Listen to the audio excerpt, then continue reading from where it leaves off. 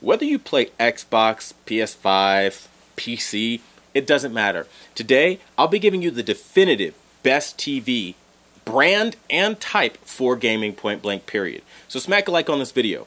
I'm not a salesman. I don't sell you TVs. I tell you how they perform. If you like that kind of thing, smack a like on this video, and let's dive right into it by telling you a Samsung Quantum Dot OLED, if you are a gamer, is hands down what you will want to go with.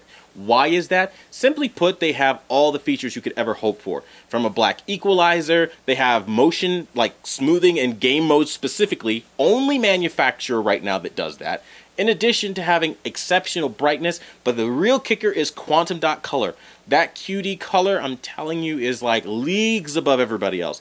Even Sony, because Sony likes to mute it down for the sake of accuracy. But when you're a gamer, if you're a lot like me and every other gamer, you want the most impact and shock and awe out of your image, and Samsung delivers these gorgeous highlights, this three-dimensional pull into the image, and then this crazy highlight detail where every explosion, every flash of light will just look incredible. But it goes a step above that, right? They also give you really good sound in these TVs too, so if you were a little broke after paying a lot of money for your television, or a little bit, or whatever the case may be, you're not going to have to buy a soundbar, which is huge, because usually you have to, and it's optional at that point, which I freaking love. And the audio is just so clear nowadays on Samsung that it's shocking me that the sound, the dynamic sound like that, is coming out of a television.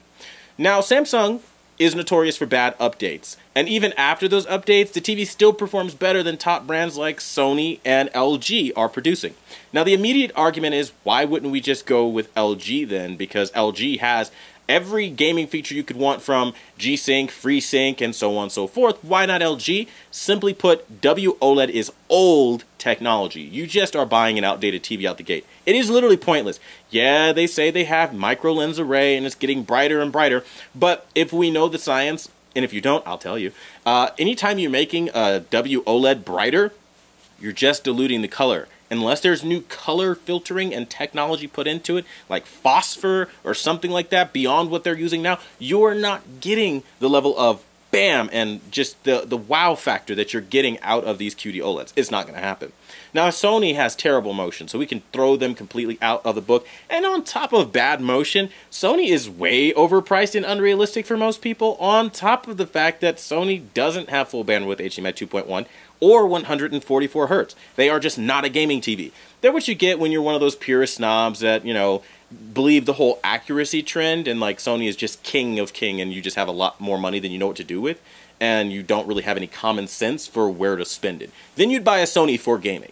Otherwise, don't do that. That's like really dumb. It's a bad move, okay? And that's just me being a person and being very real with you. I test all these TVs as you guys see, and I know this. I know the T, right? And I don't do what everybody else does. I'm not going to sit here and attach links and say everything's amazing, because at some point, a product's not going to be worth buying. And these days, Sony TVs are kind of not worth buying until they start improving in their weakest points, which that's not happening because we have apologists and useful idiots and fanboys. So good luck with that whole argument there. But Samsung is doing something very special. Now let's go even deeper into this. What about burn-in? Well, simply put, it is a non-issue at this point with the TVs that we have. I'm sorry if I sound like an ignorant person. I'm not saying you're never going to get it on any circumstance. It is incredibly rare, though. I have tested across over 4 OLEDs now, and I'm using 2 Samsung S95Bs, a Sony A8G Bravia OLED from 2019, and an LG C1. And I constantly run those through the ringer to see if I'm going to get burn-in. I leave them on when I fall asleep, I go to the store and forget about it sometimes, and at no point in time have I ever run into any burn-in whatsoever. And again, this screams one thing. These TVs are more than perfectly fine for gaming. Now, again, there's this hysteria attached to OLED where it's like, it's just going to burn in. The possibility does exist in some people. Because the possibility exists, they don't want to use it for gaming. You are shortchanging yourself, I'll tell you that right now, because everything I've ever played on my QD OLED TVs has just been, like, day and night, the best TV in the entire house. And I, like, look at the other TVs in the house and I'm like, there's just no freaking way I'm going back. And there is no way I'm going back. I am not about to play frickin' Steam or fucking PS5 or any of that on something that is not going to deliver me the picture that I love so much. And that is something that I do want to point out. I'm somebody that does this regularly for a living, like reviewing TVs and analyzing them and telling you how they are. And I'm going with a QD OLED from Samsung. That's like, you know, going to a dentist that has bad teeth or something like that. You wouldn't do that. I got the best TV and I'm putting you onto it the way the dentist is putting you onto the best, you know, hygiene and stuff like that. Typically, unless you got one of those really shady ones. But, I mean, that aside, you get what I'm saying. Like, you have to go where the money is. And so, again, even if you have to save up, if you have to use apps or whatever, do so if you are serious about gaming. Now, if you're somebody that doesn't care, any TV on planet Earth will do. If you're just after a big screen, then go do that. I mean, this video obviously isn't for you.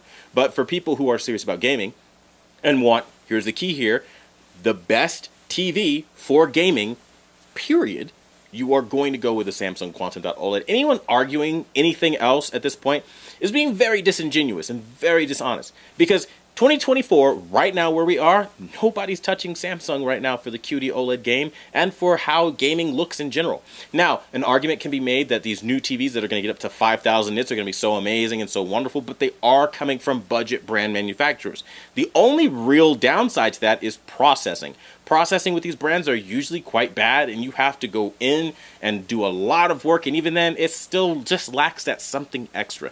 Now, we'll give them a fair shake and see how they do this year, but again, it's not going to be self-emissive on a pixel level on top of having quantum dots, so you're not going to have that same level of just damn that you're getting out of these QD OLEDs. You're just not. And I'm going to be the person to tell you that, in case you were maybe actually looking for the best. And don't be that guy buying quantum dot OLED monitors or things like that. Those are way overpriced for what they are. Get the TV instead. It does the same thing, more or less. Seriously, don't waste your money. But again, it is your choice, and I would like to know what choice you did make in the comments down below. I want to thank you guys so much for watching the #1 brand in honesty, and until the next video, I'll see you guys later.